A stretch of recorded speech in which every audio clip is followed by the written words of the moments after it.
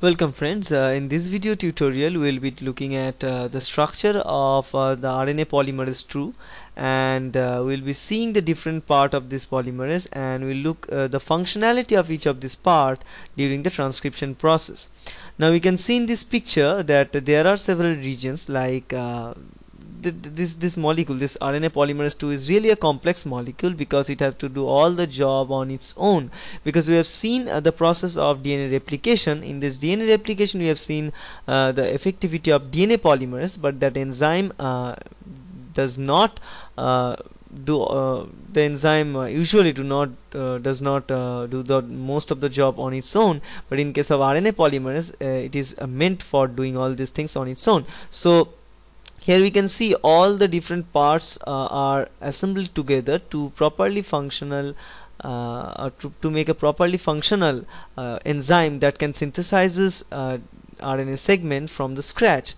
Now we can see here if this is the structure of RNA polymerase. In the side view we can find two different regions. One is the C-terminal region, which is denoted as CTD. Another one is called the N-terminal region, denoted as NTD. But except for this CTD and NTD, which we can see here, it is a part of the alpha unit or alpha subunit of this protein, and rest of the part are made up with beta subunits. So the protein is actually made up with alpha, beta, and also sigma subunits. So alpha subunit is placed here at this position. Beta subunit is rest of the place, which is having or carrying the site for catalytic activity. And there is this another site which is colored purple here, which is called the sigma site or sigma subunit, which is very important for recognizing the promoter sequence with which this RNA polymerase is going to bound at the very first step before beginning the transcription process. Now among this alpha subunit, it carries two different regions. One is a C-terminal domain of alpha, which is called alpha CTD. Another one is called the N-terminal domain of alpha, or alpha NTD. Now these two domains are connected together by a very thin structure of amino acid sequences. Now alpha CTD is a very important part to attach or recognize the up element sequences in the DNA. In the other hand, this alpha NTD part are different. It is the structural unit that can hold on to the beta subunit of this polymerase 2 protein. Okay, now come to the beta subunit portion, which is the rest of the part. Now beta subunit portion is very important because it carries the catalytic activity domain. So the catalytic activity cleft is present or is placed in this beta subunit. So it is having a cleft. In that cleft it can vigorously add nucleotide sequences to the growing chain of RNA, and it can produce mRNA from a DNA sequence. Now the third and most important type of subunit we can find here, which is the sigma subunit. Why I called it a very important? Because the sigma subunit is a very important one, or it pretend to be the most important one at the beginning of the transcription process, because the sigma subunit have to interact it has to interact with the promoter sequence region, which is allotted in every DNA sequences before or few nucleotides upstream of the transcription starting sequence. Okay, so here in this picture, if you think this is the starting sequence of transcription, then 10 nucleotide upstream and 35 nucleotide upstream, we can find two regions which are denoted as the as one as Tata box, another one is TT GACA, so TATAAT sequence, and another one is TT GACA sequence. So these sequence are very specific for binding with this polymerase. So polymerase cannot initiate the transcription from the beginning point of the transcription of the DNA point unless it bind and recognizes the promoter sequence. Now the promoter sequence will be much more stronger if it have this if it is carrying the sequence similar to TATAT and TTGACA. Okay, so not always most of the promoter sequence are same, but they are tends to be very similar. So as so it depends on the type of similarity. So as So the degree of similarity denotes the stronger affinity of this promoter with the sigma factor.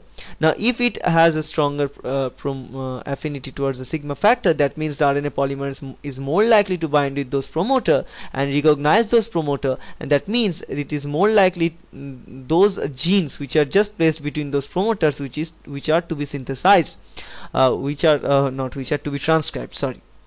Okay, so what we have seen here, it is this is the promoter region. One is a -10 region, another one is -35. Minus is denoting the upstream facility of these promoters, and there are upstream elements which is further nucleotide upstream of this -35.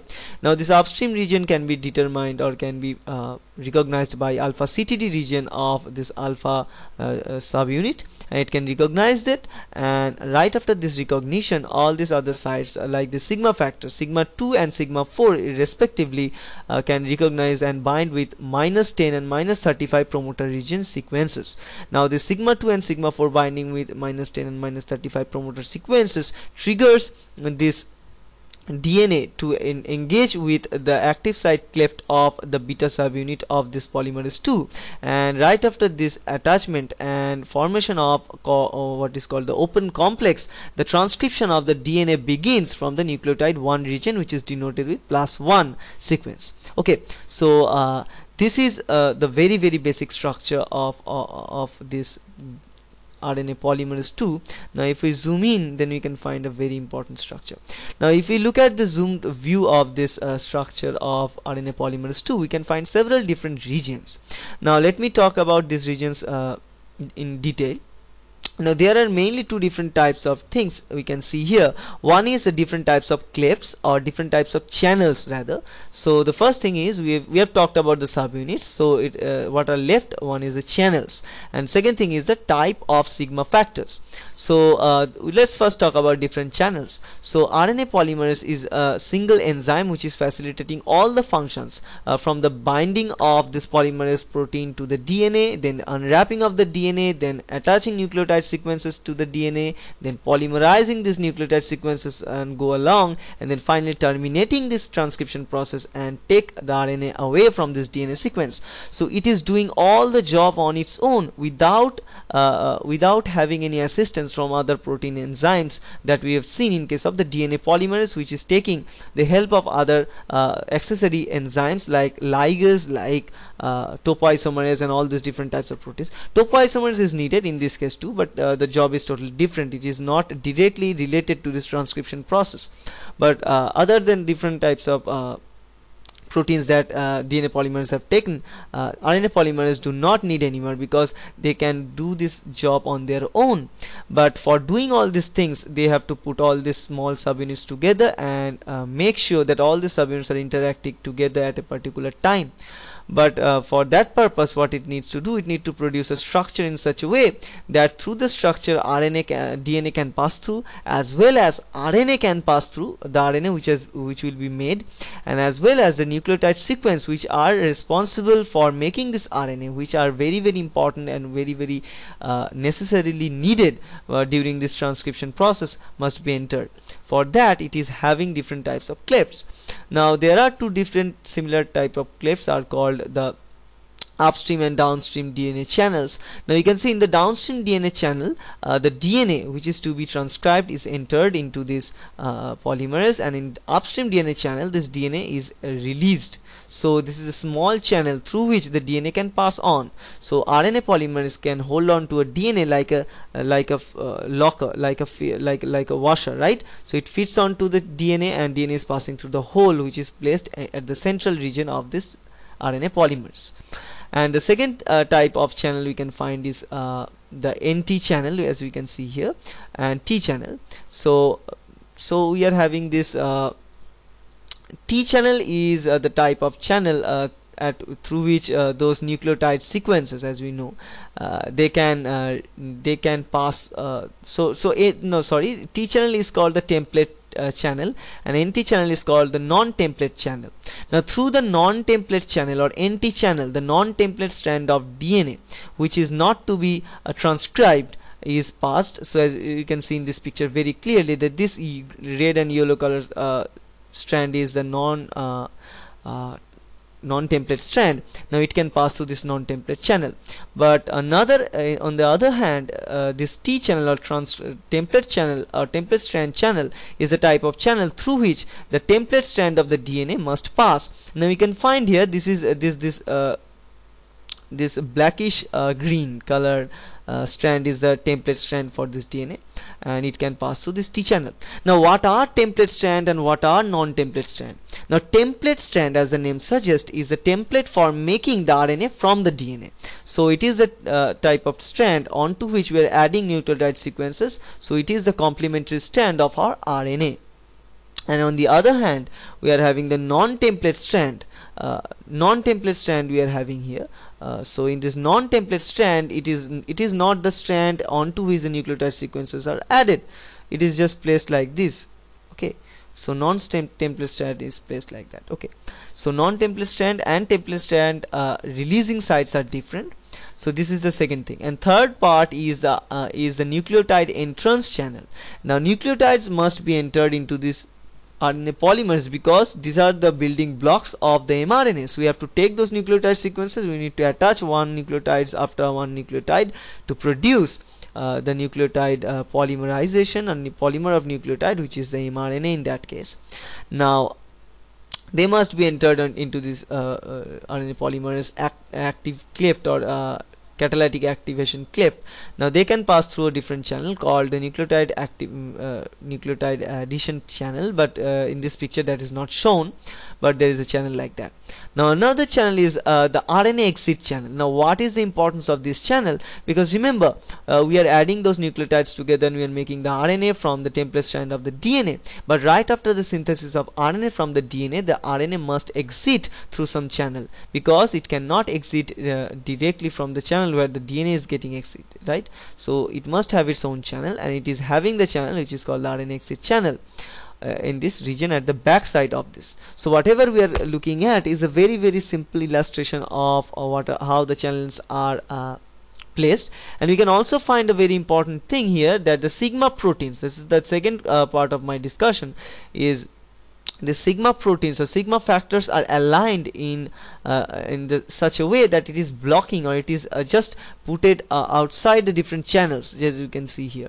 And this active cleft, we can find the sigma 2, which is very responsible. We have seen the sigma 2, the role of sigma 2 and sigma 4 to actually find the promoter sequences, to recognize the promoter sequences. Now sigma 2 recognizes promoter sequences -10, which is having the sequence of TA, and sigma 4 is denoting the sequence -35, which is having the sequence TTGACA. Now we can see another two different type of sigma factors. One is the sigma factor 1, another one is the sigma factor 3.1. Now sigma factor 3.1 is attached to sigma factor 4 directly by the addition of a protein tail or protein linker, and this protein linker, which is just attaching sigma factor 3.1 with sigma factor 4, is called the sigma factor 3.2. and we can find in this whole picture that all the sigma factors are linked with each other.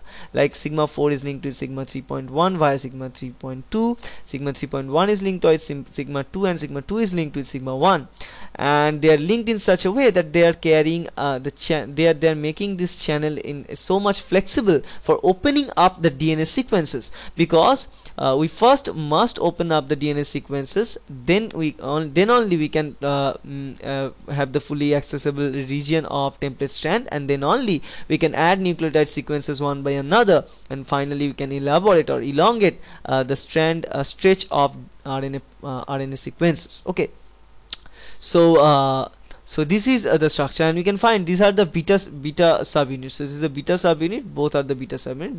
This below this bottom one is a beta, and upper one is a beta dashed subunits. And bottom subunit is much more larger than this beta dashed subunit. Okay, so from this direction, what is happening from this direction it is moving at this direction. So it is upstream of the DNA, this is downstream of the DNA. Through this upstream of the DNA is getting entered, and from the downstream the DNA is getting synthesized. So DNA is getting synthesized in this direction. So this is the direction of the DNA synthesis, RNA synthesis, and RNA is moving on the opposite direction to exit through the RNA exit channel. Okay, so this is in a sense the whole picture of RNA polymerase 2, and how different sigma factors are arranged and how it is doing its job. Now the most important thing is that when the DNA enters to this RNA site, the sigma factor 2 and sigma factor 4 recognizes the promoter, and they will bind with it, and they will make the binding of RNA and DNA stronger.